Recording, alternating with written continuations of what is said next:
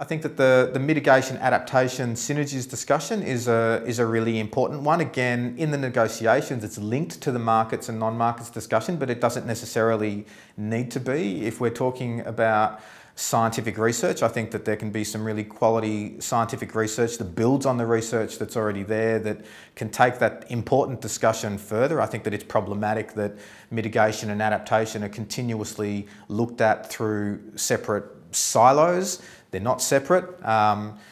Someone said the other day, which I agree with, that mitigation is adaptation.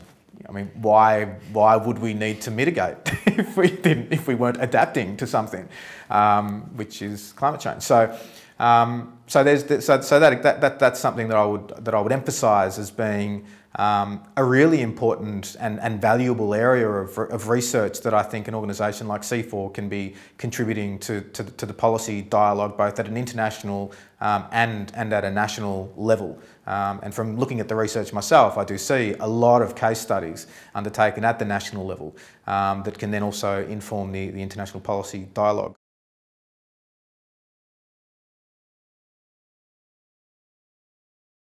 Mitigation and adaptation have traditionally been approached within the international policy space in separate contexts. And so a good example of that is the Green Climate Fund, for example, has separate windows. It has a mitigation window and an adaptation window. There's been a lot of emerging science over recent years which identifies the synergies that exist between mitigation and adaptation. And in reality, a lot of projects on the ground that are predominantly mitigation projects do have adaptation outcomes. Adaptation projects have mitigation outcomes.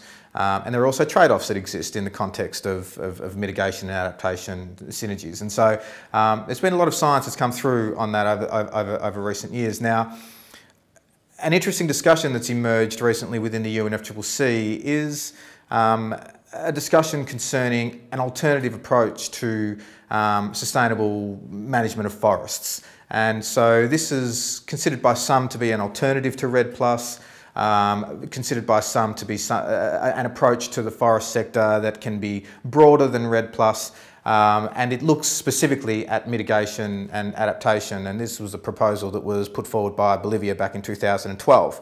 So it's moved through the negotiations to a point where there is very much more emphasis being placed on mitigation and adaptation synergistically. That's flowed through to discussions within other components of the international policy discourse, one of which is finance.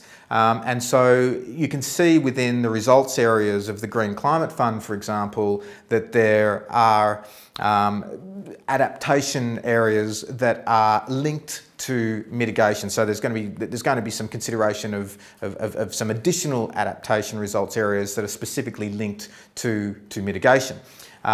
This has also flowed through to the Standing Committee on Finance in terms of their discussions, because finance in the forest sector is relevant in both a mitigation and an adaptation context. So it's an emerging discussion that's not yet reached any policy resolution within the UNFCCC at this stage.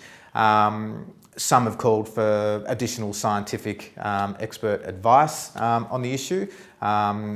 A lot of countries are a bit unsure as to what to do with the topic, so it's an interesting topic.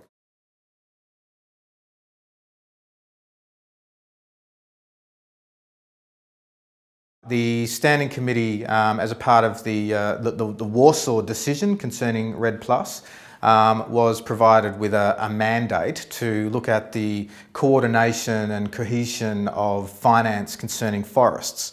So during 2014, the Standing Committee has been looking at what that means and what to do in terms of closely analysing the issue of finance for forests. And so we're not just talking about finance for REDD+, we're talking about mitigation and adaptation climate finance in a forest context. And so during 2015, it looks highly likely that the Standing Committee will be placing quite a significant amount of emphasis on adaptation and mitigation markets and non-markets finance in the context of the forest sector.